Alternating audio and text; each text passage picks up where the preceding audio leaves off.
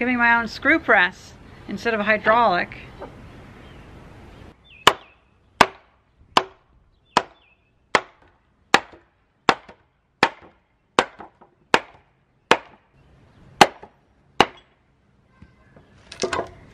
Oh, that is beautiful. Well, this 1902 yellow pine is a bit too nice to use for this project. But today, I'm going to be building a wooden framed screw press. I have this old Simplex 12-ton screw press I got at the scrapyard. Now I imagine, oh, not a screw press, screw jack. I imagine it's probably not good enough to actually exert 12 tons. It's just if you're having to hold up a trailer or something, it can hold 12 tons, but I don't think it'll, more like maybe 2 or 3 tons. But it'll definitely be able to hold the weight. I have a lot of these 2x6s that were rotten. I might be able to use some of those as reinforcement. That's actually not too rotten. That's just weathered. Yeah, that stuff's just too beautiful to waste on this. That's gorgeous. I should plane that. Especially whenever I find so much of this stuff in dumpsters. Effectively, we're just making a square to hold the force of the screw press, of the screw jack. Forgive me. Now, thankfully, I cannot be accused of not having enough lumber. It's just a lot of this stuff's really nice. Or it's like flooring or something that's not quite as strong. If only I had more 2x6s. It's funny, I never really realized until I started collecting dumpster wood that 2x6s aren't really used as much as I'd thought. Well, there's a 2x12. Oh, it's really short. Oh well.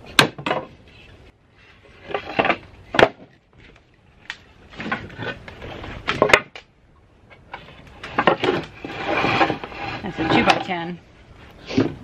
That may have to do.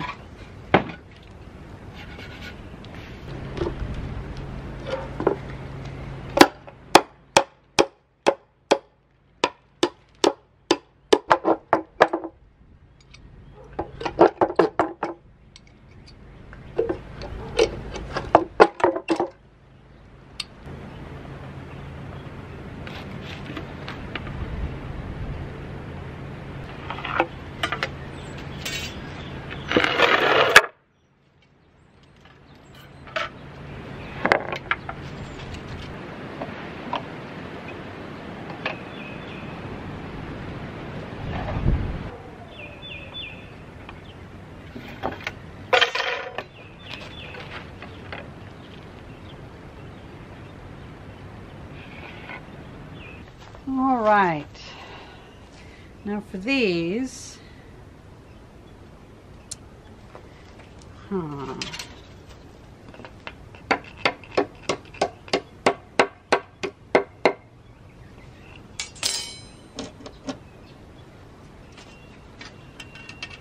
these 3 are pretty much the same size, which is good. Just that's not. And then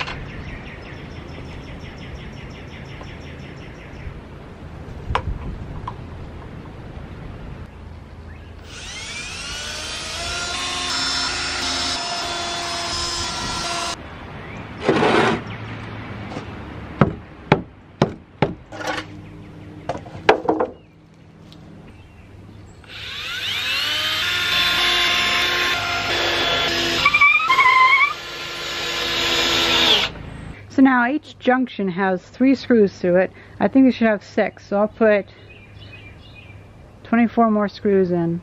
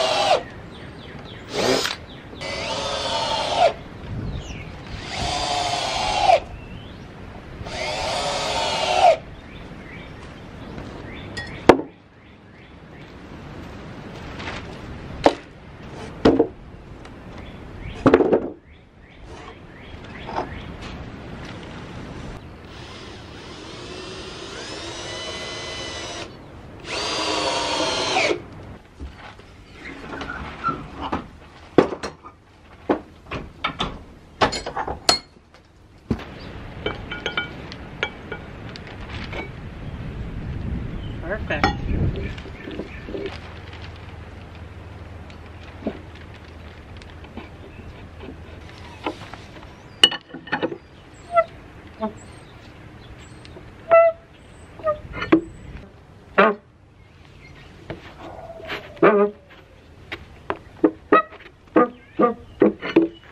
Oh, this is getting scary pretty quick.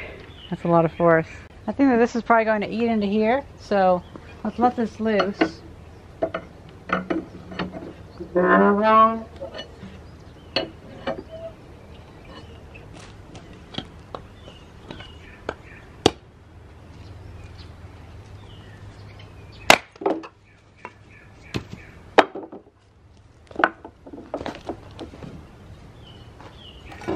Yeah, it was digging into that, so that's good.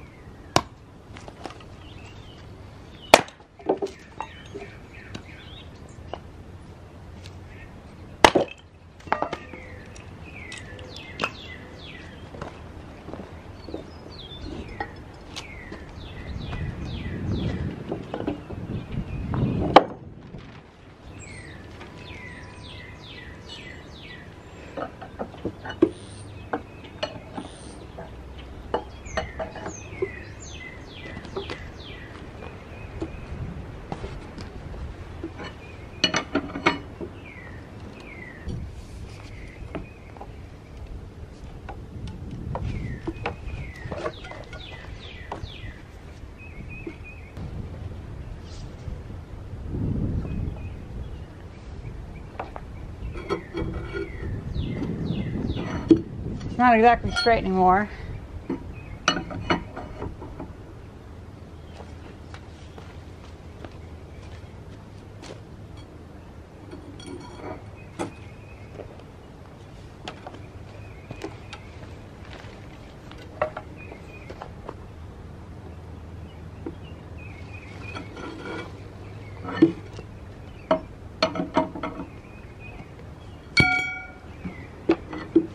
It's working!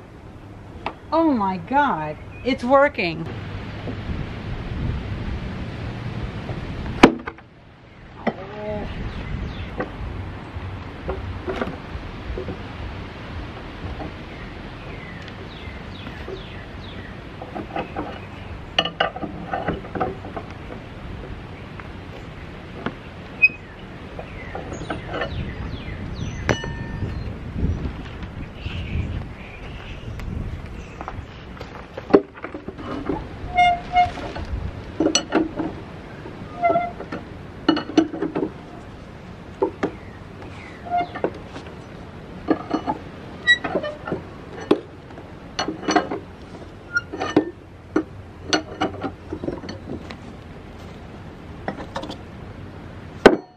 Look at that.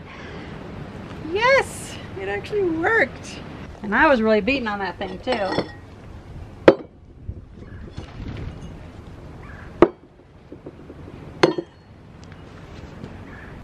I'm looking for some hinges, something stronger than this, and then I realized up there I have a door taken apart and I forgot to take off the hinges.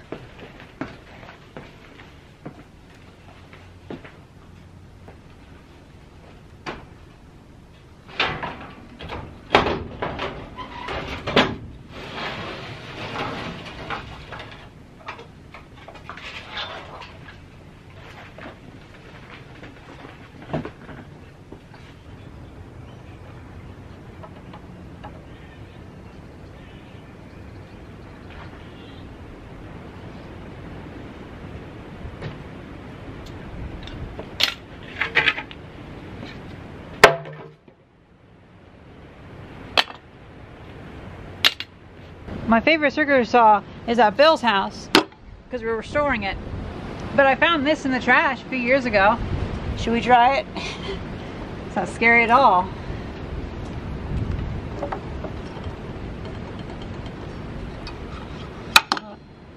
Seems to work well enough.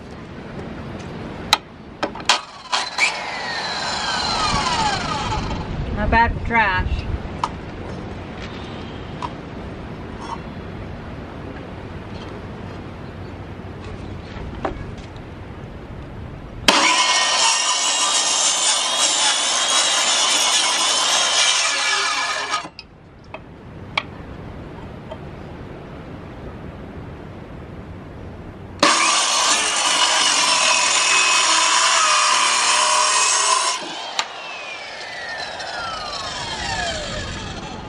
Weirdos catching on that.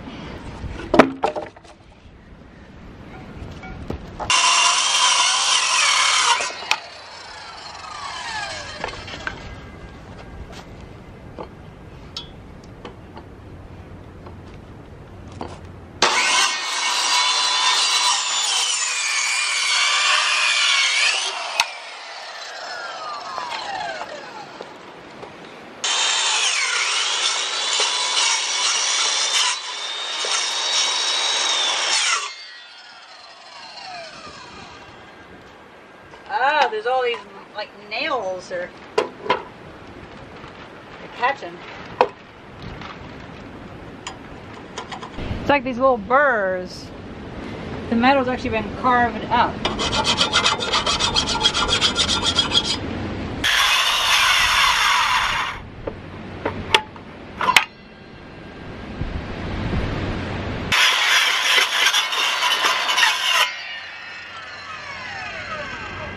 Oh, a little bit of nail sticking through on this one, I see. Fucking hell.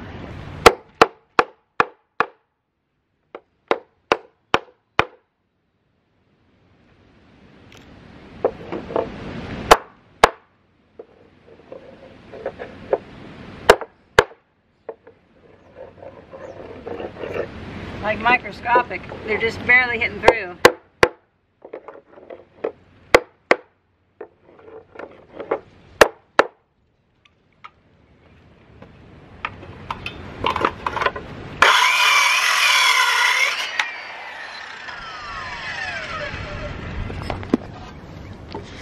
So that's good. It's just a mixture of the bottom being really rough and also those little, just the little tips of the screws poking through.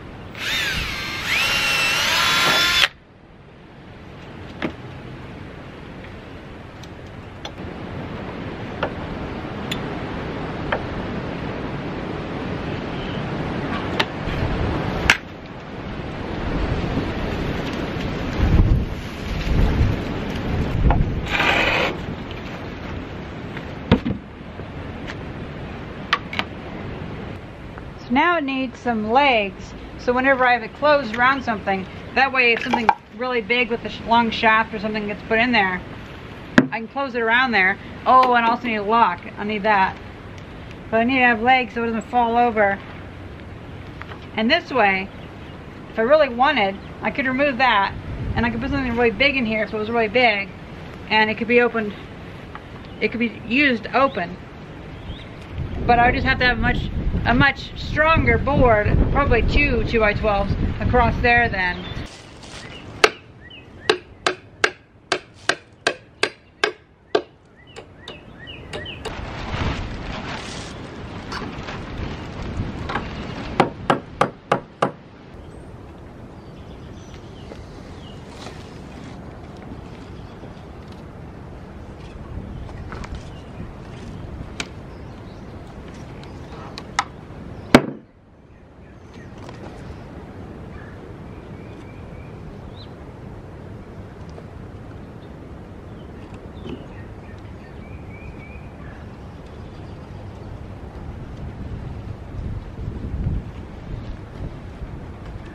Good enough for me.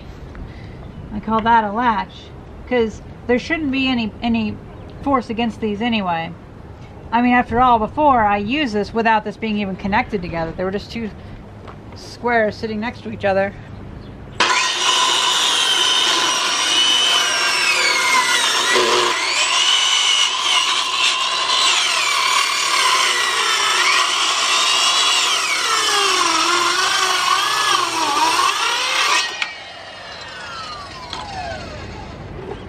Oh well, I don't care if it's off angle.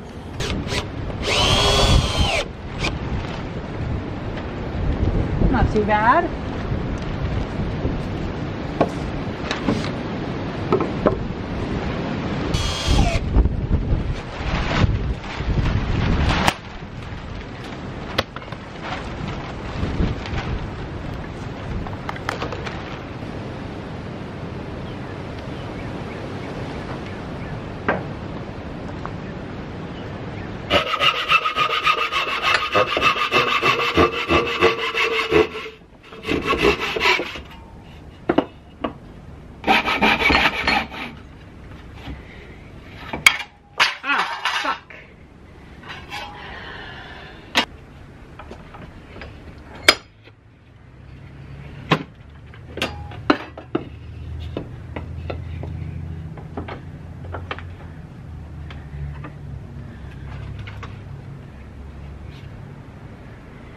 Oh wait, you know, I can do it better like this. Or actually, I don't need to even cut it. I could just do this with an axe. Perfect. Great.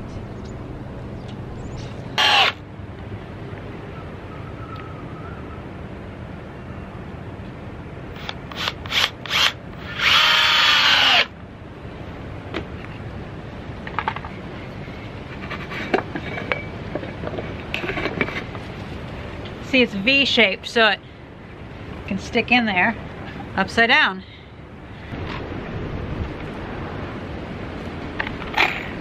Come on.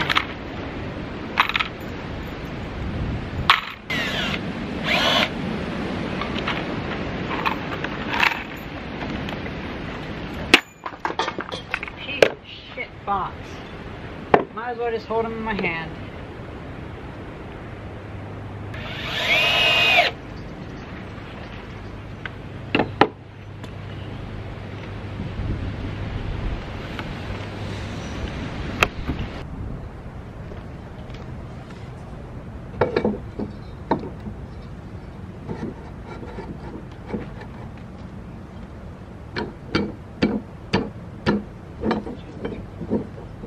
Alright, one thing I've been wanting to do is to straighten these bolts so I can turn them on my lathe. Because they're perfect metal, they just need to be straightened.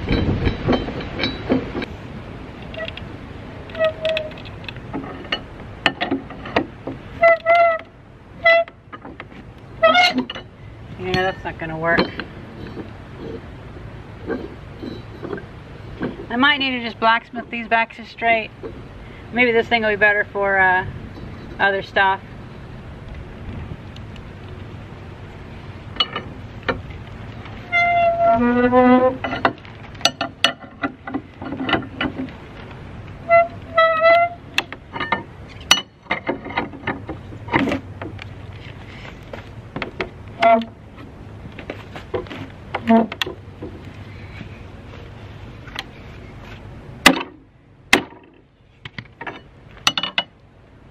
Oh, it's turning over.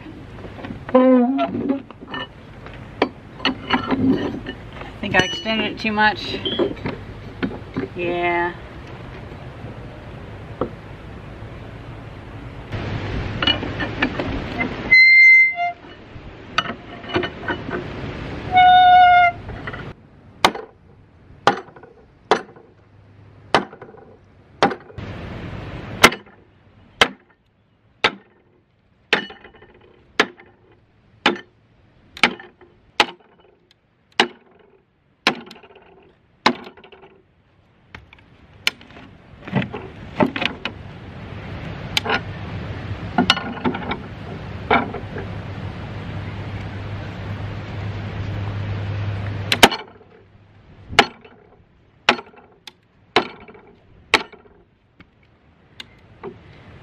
Oh, it's almost there.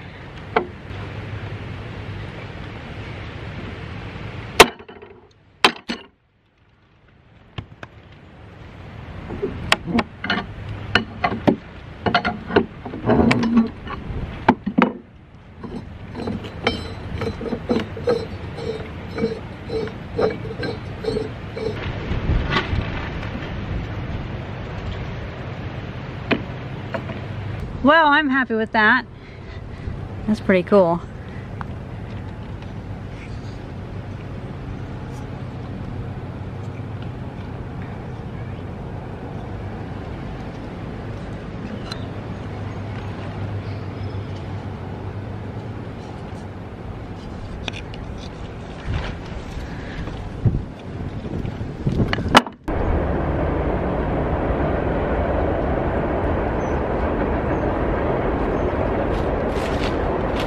I like it.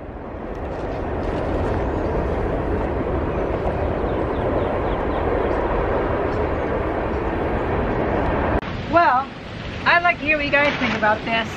I plan to do some upgrades. I'm going to be restoring this jack, and I'm going to be cleaning off the rust, cleaning out the screws, re-greasing that, and then making a shim, metal shim that goes between here so that doesn't turn as much. Or I might just make an entirely new little pad for it. I could have different ones. As for the press itself, it needs a name. What kind of interesting, creative name can you guys think of? I have a few ideas, but I'd like to compare it with one of yours.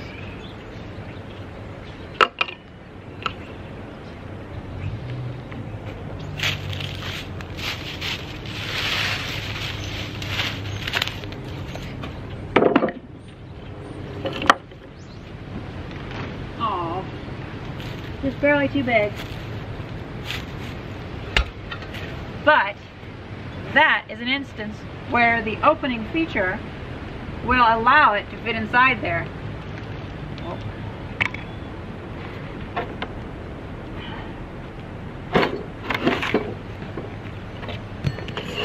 I'll remove that and have one going all the way across, and I'll remove that because this will be a specialty part. And then I'll be able to have this inside there. I'm not going to do it right now though.